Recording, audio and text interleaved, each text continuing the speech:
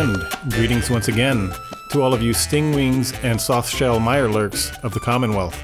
We are here today to take a look at some alternate lens effects for ENB series for Fallout 4, which Boris has been kind enough to port over from the Skyrim ENB series mod.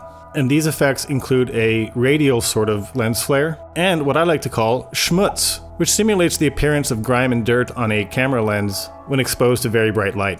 In this video, I provide an overview of the radial lens flare effect, followed by details on how to install these features, and finally, how to configure the effects so that they appear as they do in this video. Now, these lens effects may be used as an alternate to the default anamorphic lens flare effect that ships with ENB for Fallout 4, which I covered in my previous video, which you can see here. Please note that when you install these new lens effects, you do not lose the original lens effects, and you will be able to switch back and forth between these at any time, if so desired. Part 1. Radial lens flare. So let's take a look at the radial lens flare effect. Notice as I move the position of the camera, the light emitted from the floodlight at the center of the screen appears to be broken down into its constituent color components, which are distributed along an axis that rotates around the point of the light source itself. And because this is a white light source, we see elements of red, blue, and green in the lens flare, though these colors are fairly muted. Now here we are looking at another similar floodlight. However, for this particular light, Bethesda has already manually added their own lens flare effect to the light. In these cases, ENB's radial lens flare effect combines with the game's own lens flare to produce an even more rich lens flare effect overall. And fortunately, the two effects behave nicely together, as they behave based on the same principle, with components distributed on an axis centering on the light source itself. Another interesting point to note, as shown here, is that the flare can be generated by multiple light sources in the same scene. So here we see two distinct instances of the lens flare effects, rotating around two separate axes. And if we take a closer look, we can even see that the lens flare reflects the grille in front of the light, where the light is obscured by the small metal bars. I feel like I'm in the Twilight Zone here. And here we can see a humble little elevator light generating a soft, warm lens flare effect that is consistent with the color of the light source.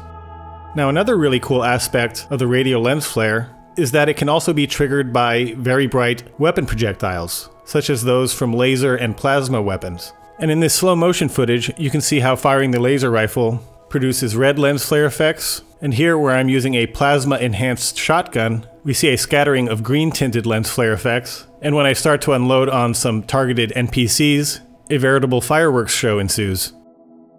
While we won't be taking a specific look at the lens schmutz effect on its own, it will be covered in the installation and configuration sections of this video. Part 2. Installation. Installation of the radial lens flare and schmutz effects is very easy. First, you will want to visit the enbdev.com forums by visiting the link shown here. I have included this in the video description for your convenience. And on this page, you're going to click to download the enblens.zip file and save this file somewhere that you're familiar with. Then, navigate to your downloaded file in Windows Explorer. I've renamed mine as seen here, and then you will extract the archive. I did this earlier, so I'm overwriting my previous versions. Now we will look in the extracted folder, and here we can see the two files that are to be installed, enblens.fx and enblensmask.png. Before we go ahead and install these, this is the default sample file provided by Boris, and look what we have here. And hey, that looks like Boris's avatar from the ENB dev forums. So, this being the case, you may not want to use the default file provided. The good news is that you can use any other enblensmask.png file for this purpose, and I will provide a link to this file, which I created when putting together my enhanced shader ENB presets. Now, to download this file, you're going to want to visit this ugly URL that's shown on the screen here. Again, I will copy this into the video description for your convenience. Once you're on the Dropbox page, you may be prompted to create an account. You do not have to do this. So you will click the download button and select direct download. And here I will not create an account. Instead, I will click no thanks, continue to download. Now I'm able to save the file on my local machine. Okay, so now we are ready to install our files. You want to install these into your Fallout 4 root folder, which can easily be accessed through Steam. You'll just right click on Fallout 4, click on Properties, click on Local Files, and then click Browse Local Files. This will open the corresponding folder in Windows Explorer. And now you just want to paste both of the files here. Alright, now that we've completed installation, let's boot up the game and look at configuration. Part 3. Configuration. Configuration of the radial lens flare and Schmutz effects is fairly easy. As always, we begin by opening our ENB menu with Shift-Enter, and in the ENB series.ini panel, expand the lens section and ensure all values here are set to 1 as shown. Now I will click to reveal my shader parameters window. And here today we are interested in the enblens.fx section.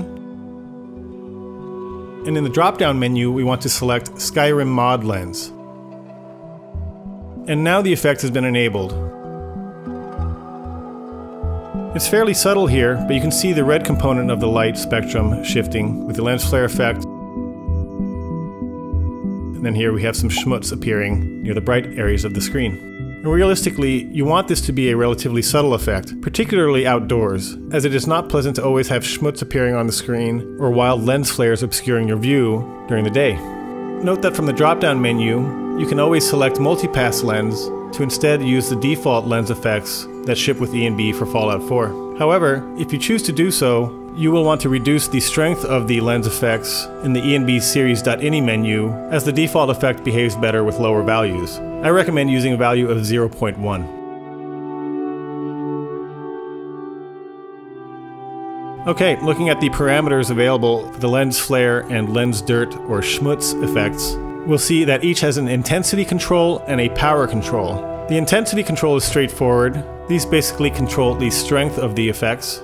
However, the power parameters behave like thresholds. And the best way to think of these is that a light source must be at least as powerful as what's specified here in order to generate the lens flare or Schmutz effect. So by raising the power value, we raise the threshold, so only brighter and brighter light sources are able to produce these effects. I recommend using the values shown here, 2, 7, 8, and 3, to achieve an overall balanced look that behaves well in daylight exteriors as well as in dark interiors, as shown in this video. The way I like to test this is that when I'm looking at something during the daytime and not looking at a light source, the lens flare and dirt effects should not be visible. However, as I shift my view towards the light source, as shown here, then the schmutz starts to become visible towards the bright areas of the screen, and then the lens flare kicks in as the light source moves towards the center of the screen. And then when we look away again, things return to normal.